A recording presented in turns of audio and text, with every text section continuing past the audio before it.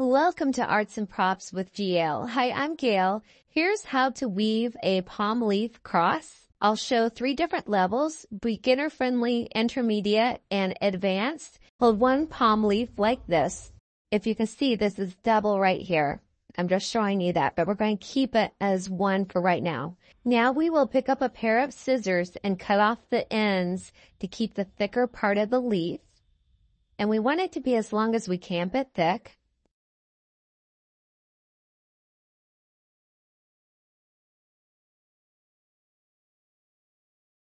We can thin out the thicker part of the leaf by just pulling gently on the sides and tearing it off.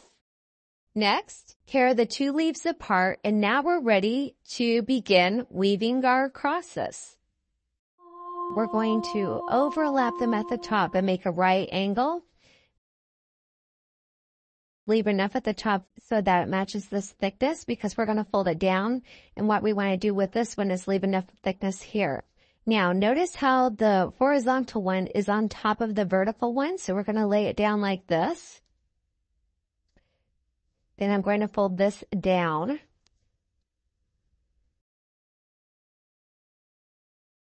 It's overlapping, so we're going to call it over. This one's going to go over this one.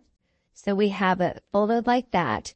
And what we're doing here is creating the middle of the cross and locking the pieces together. So we're weaving it together so they lock in place. Now we're going to take the bottom one and we're going to fold it straight up as well. So we've gone over 3 times.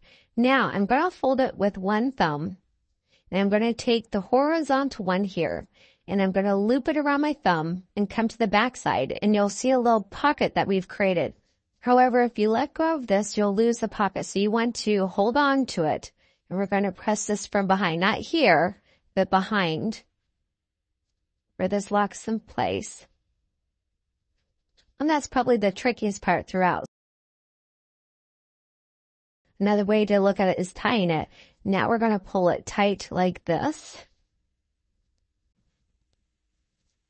So this is locked in place now, and I can let this go. I don't have to hold on to it anymore. Now you're looking for this horizontal line right here. So if I drop it, all I have to do is pick it up and find that horizontal line on the front again, and I can start where I left off.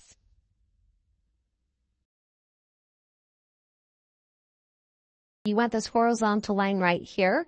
Then you're going to bring the top down and you're going to loop it. And we're going to make the top part of the cross by pulling it down like this. And I think I'll keep the top part about right there. You can still move this back and forth as well as the sides too. So you're not locked in place there. Now I'm going to take the horizontal one. Remember, it goes horizontal. And I'm going to loop it back here. You can see the loop right there, I hope. Let me see if I can move out of the way. We'll loop it back here. And then we're going to loop it behind again so we can hide the ends. So that way you don't have to cut it off and it holds well. And we're just going to loop it back like that. Then you can organize this the way you like to make your cross. And I can move these around and adjust them any way I need to. And we have a nice tight looking cross. Make a right angle with both of them. Leave enough space to bring this down and this one over. The horizontal one is overlapping the vertical one. Then we're bringing this down. So over. Bring the side over. And if it splits, you can cut it. I prefer to bend the leaves and keep them the same length. Then I'm going to flip this up. So we're going to flip it over. We'll call it flip it over there. So now we have this. It's not locked yet. So in order to lock it, you're going to loop it around your thumb, go through the back side and find that little pocket on the very back.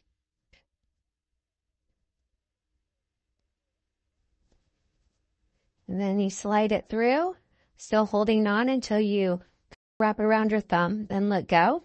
And you can pull it in and you have a nice right angle here.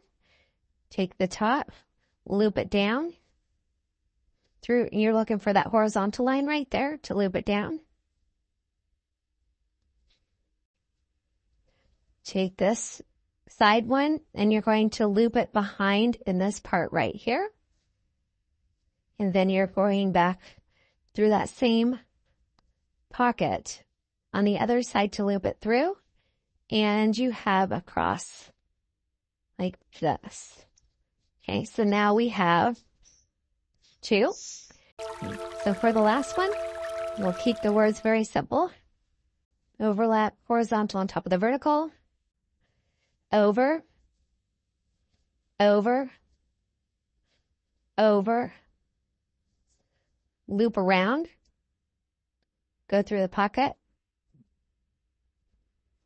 hold on to it, pull tight,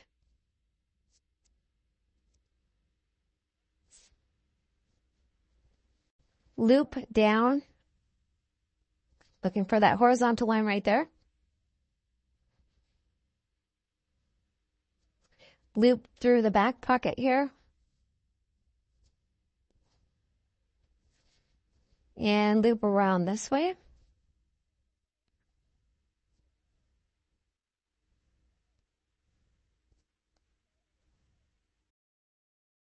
And you have your cross.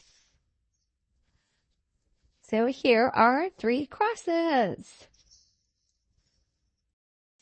I want to give a shout out to Lisa and Effie for showing me how to do this at the Greek Orthodox Church today. I'm very grateful. Thank you and blessings to all of you.